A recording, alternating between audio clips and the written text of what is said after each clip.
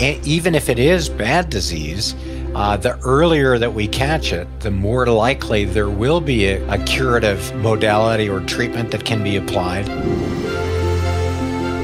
Welcome to Dog Cancer Answers, where we help you help your dog with cancer.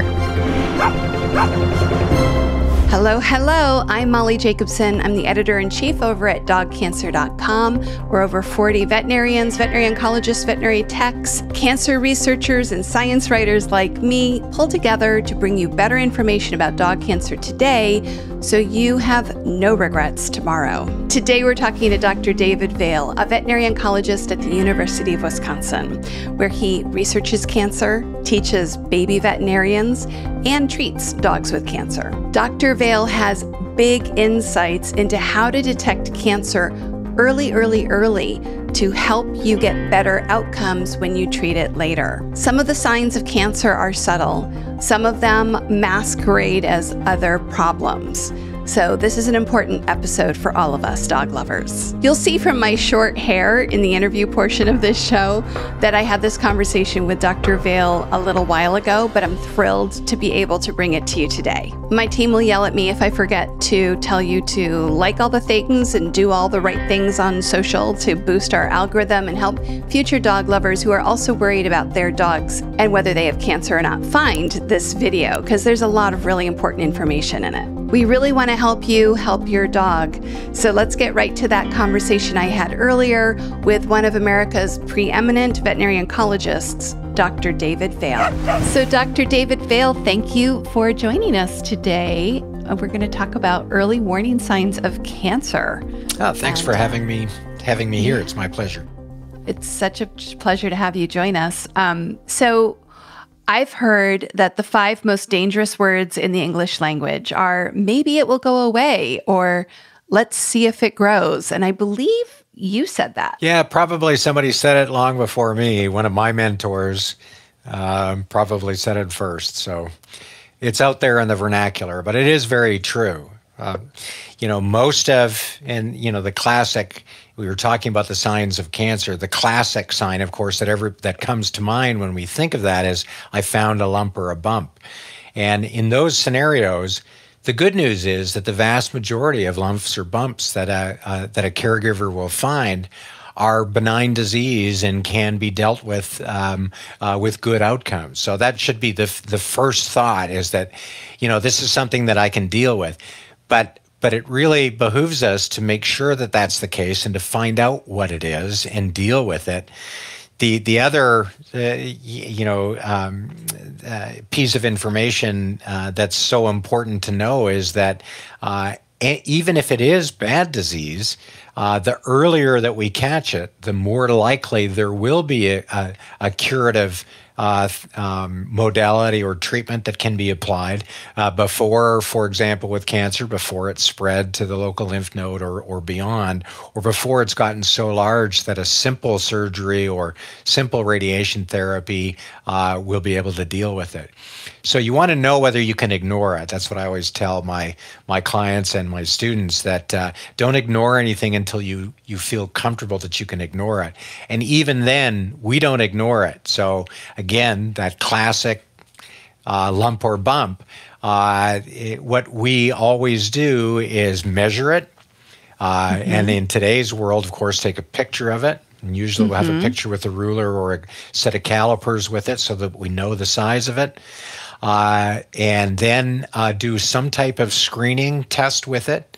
And then put that right in the problem list in the medical record, whether it be electronic or written, with the date, the photo if it's there, and the size. Because you may not be the same veterinarian. You may be in a busy practice that has plenty of associates, and you want to know whether things are changing. So if for example, the classic screening test for a lump or a bump that is found is something called a fine needle aspirate. We put a tiny needle in, withdraw some cells, and have a look at it. And the vast majority of things, for example, in an older dog, the classic would be a lipoma, a benign fatty mass. So in that scenario, I'm not going to ignore it. I'm going to have it right in the face page of my medical record, something called the master problem list. And it'll say, On June 18th, I found a lump that was 3 centimeters in longest diameter, and aspirate showed that it was a lipoma. So I'm not ignoring it. I am documenting it. And the next time I see that patient, if it's changed, then I'll go, maybe I should put another needle in this, or maybe I should be concerned. So yeah, it's really important to not just maybe it'll go away or let's see if it grows, is to ignore it if it's appropriate to ignore it, and don't ignore it if it's not. So if my dog gets a lump, how soon should I go to the vet to make sure that they're able to look at it? Yeah, I mean, generally from an oncologist standpoint, and of course in my practice, I see the good, the bad, and the ugly. So I will always say that, the earliest something new is investigated, the better, because the earlier we find disease, the much more likely it is that it'll be something that we can apply a curative intent therapy to. So yeah, within reason, the earlier the better. The earlier the better. Okay. Are there any other early warning signs that cancer is in process? Certainly. And so, as I said, the one that clearly comes into everybody's mind initially is that, I feel a lump or a bump, or my groomer has felt a lump or a bump, and they discuss that with you. That's kind of the classic. The others, and there's all kinds of lists out there. There's the 8 most common, the 10 most common, the 12, whatever. Those other clinical signs or symptoms tend to be much less specific. That is, that they're by no means classic for cancer. They're general symptoms that could be due to cancer, but there are many other diseases. So they're ones to say, I have this clinical symptom, therefore it should be investigated. That's all. It's not, I have this symptom, so it is cancer. But the others that we always talk about are, abnormal odors, something new, either from the ears or any other body cavity, or the mouth in particular. All of a sudden, bad breath in an older dog should be of concern. A non-healing wound or sores that come up, those certainly should be investigated. Loss of appetite or loss of weight. Those are very non-specific signs. There are literally dozens of diseases that will cause weight loss, and by no means is that classic for cancer, but it's a sign that should be investigated. Coughing or difficulty breathing, of course, the difficulty breathing, depending on the severity, could be an emergency and obviously needs to be looked at. But those could potentially be an early sign of cancer. Increased drinking or increased urination, change in bowel movements, certainly any blood in the bowel movement could be an early warning sign. Again, not specific for cancer. Evidence of pain, lameness that comes up all of a sudden especially in an older dog that doesn't have a history of some traumatic event. Even something as simple or as non-specific as lower energy levels, that could be an early sign of cancer, but again is by no means classic for cancer. So kind of the bottom line is, most of our caregivers are in tune with their companions, and they know when something is different or odd or not part of their normal daily routine. And if it's consistent and troubling, then it should be investigated, not just from a cancer standpoint, but from a general quality of life and medicine standpoint. Yeah, that makes sense. So we know if something's not right, we should get it checked out and trust our gut. It sounds like you're saying. Exactly. Uh-huh. Yeah. Do veterinarians trust our gut? There's certain intuition that really comes with experience as well. So a veterinarian that's very early in their career should trust their gut less than a veterinarian like myself who's been practicing for 32 years. But there is a flip side to that you can get somewhat cavalier and overconfident in your intuition, and you should always back it up with science as well. Right. Get it checked out. Yeah.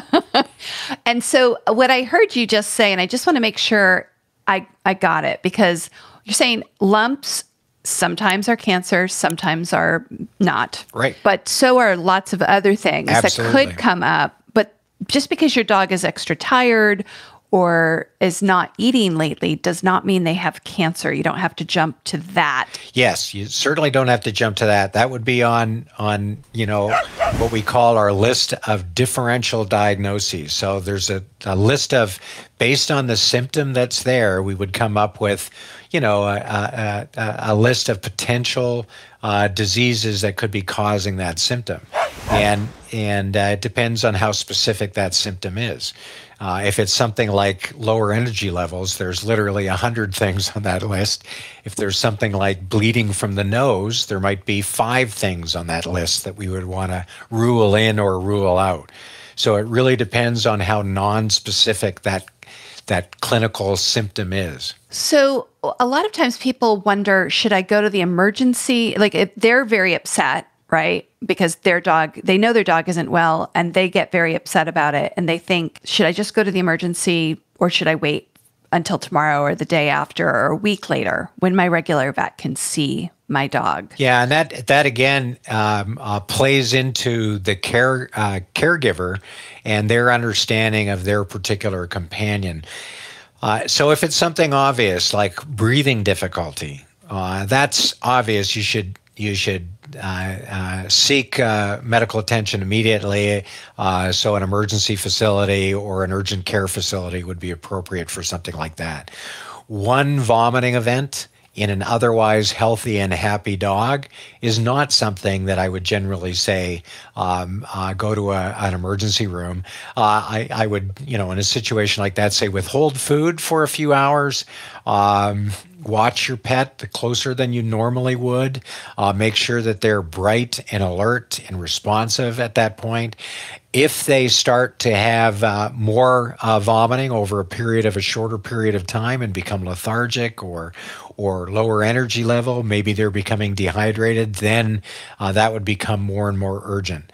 So it would be depend on the type of symptom and how urgent it appears and how affected in general your companion is. So again, a one-time, for example, with the cats that I've owned in my life, if I went to the emergency room every time one of my cats vomited, I would spend my entire life in the emergency room. Right.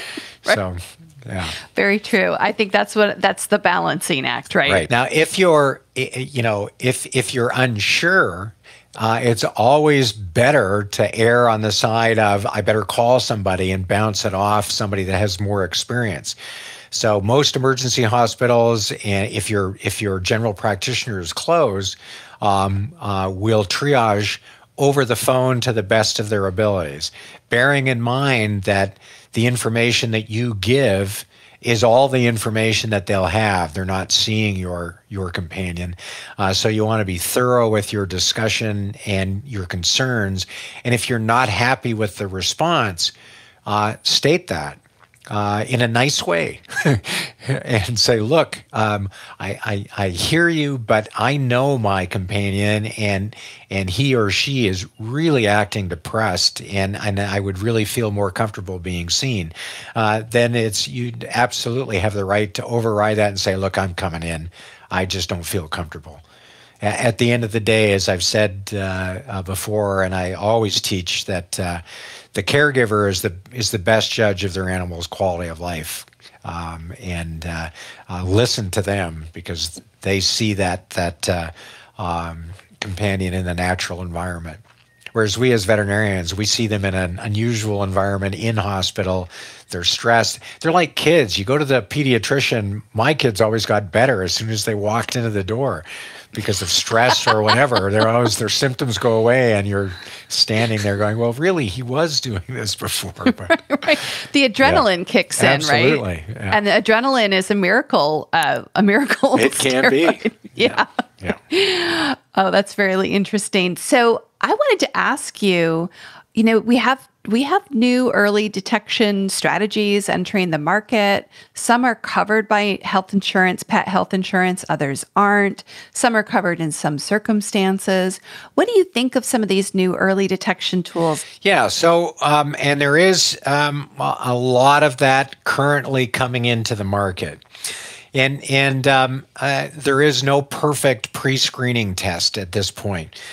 Even on the human side, physician-based medicine, the scrutiny to get an early recognition test on the human side is much stricter. Requires FDA approval and very, very good documentation. This is all relatively new to the regulatory organizations of the government on the veterinary side, and the science bar is quite a bit lower, and it's a little bit like the wild west right now. Mm-hmm. So there are a lot of tests coming onto the market.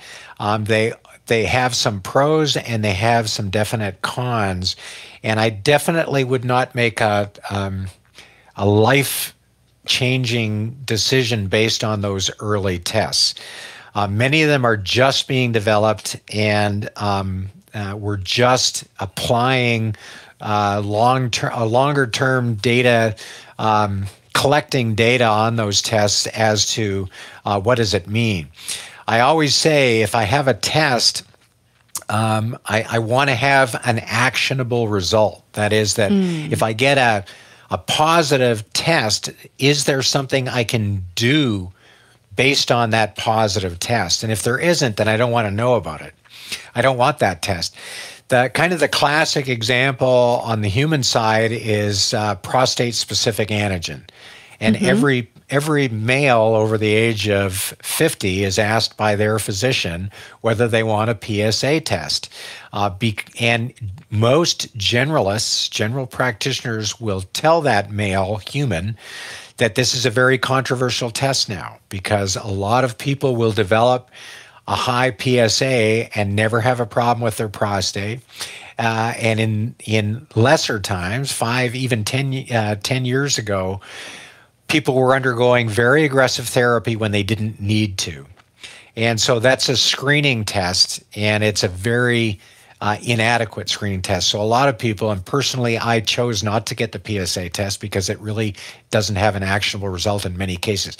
Now, the caveat to that is if you do have prostate cancer, or you have some other cancer that there is a screening test, whether you're a dog or a cat or a person, and the screening test, the place for a lot of those screening tests is if before treatment that test is very positive and after treatment it's very low or non-existent, then that test becomes much more helpful to determine whether the disease is recurring or responding to treatment or not. So if somebody is interested in trying one of these new tests and seeing what they get results, they're contributing to knowledge in general. The way I present it to my clients now is, yes, we can run that test and that'll get into the database for the future, but I wouldn't make any life-altering decisions based on that test. It might tell me to do more testing. Are there any exciting new things coming up? Yeah, no, I mean, there are various types of, and the idea of having a liquid biopsy. The key to liquid biopsies right now, or the holy grail, is to have a simple blood test that will tell you very early that you have cancer in a very early stage that can be dealt with. Right. That would be the ideal, right? That's right. What we're hoping for. And the types of liquid biopsies that are currently available, the sensitivity for them right now is still suspect. Until we know a lot more, for example, some of the tests that are currently available will give you something as short as a 5-week lead time before you would have diagnosed it anyways.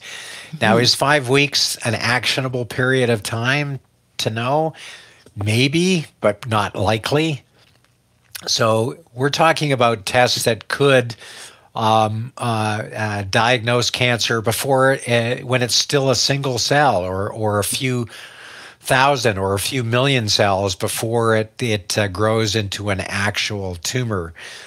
Those are the kinds of tests that there are some tests like that are in early development, both in the human oncology world and the veterinary oncology world.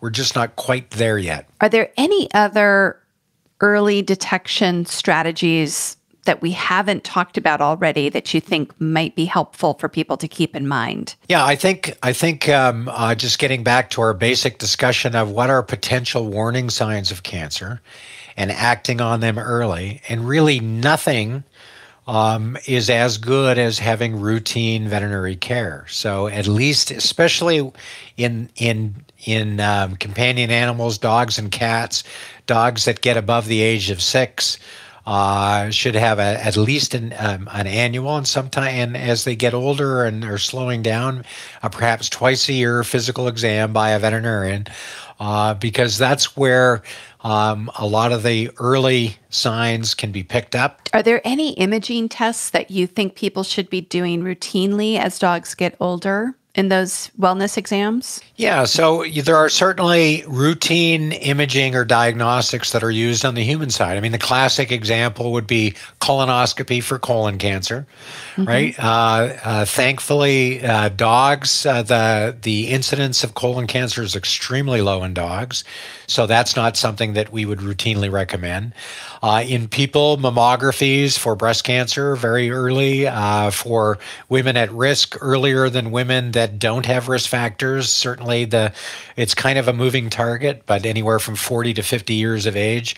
Because our dog population, at least in North America, is primarily a neutered or a spayed population, the risk of breast cancer is extremely low, mammary cancer in dogs. So we don't really recommend routine imaging in that case.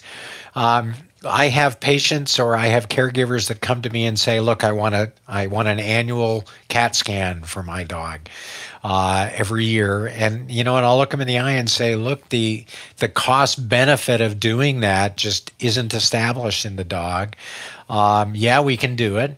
No diagnostic test or virtually no diagnostic test is without risk. CT scans do increase, very small, but over time could build up radiation exposure, for example. As the newer machines come along, the radiation exposure gets less and less over time. Well, thank you so much for joining us today.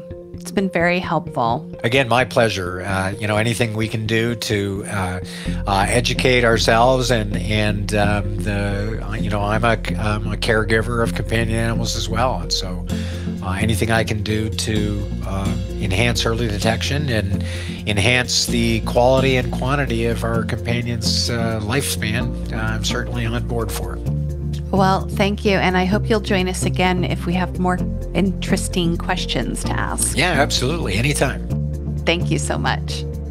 Check the video description for lots of links to invaluable resources. And remember, if you see something or you feel something or your dog's just not doing right, that matters. Get it checked out sooner.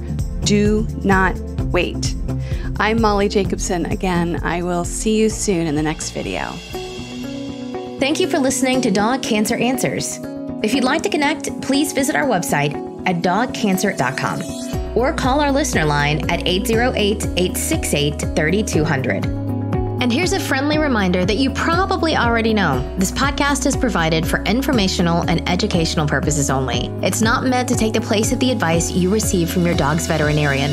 Only veterinarians who examine your dog can give you veterinary advice or diagnose your dog's medical condition. Your reliance on the information you hear on this podcast is solely at your own risk. If your dog has a specific health problem, contact your veterinarian. Also, please keep in mind that veterinary information can change rapidly. Therefore, some information may be out of date. Dog Cancer Answers is a presentation of Maui Media in association with Dog Podcast Network.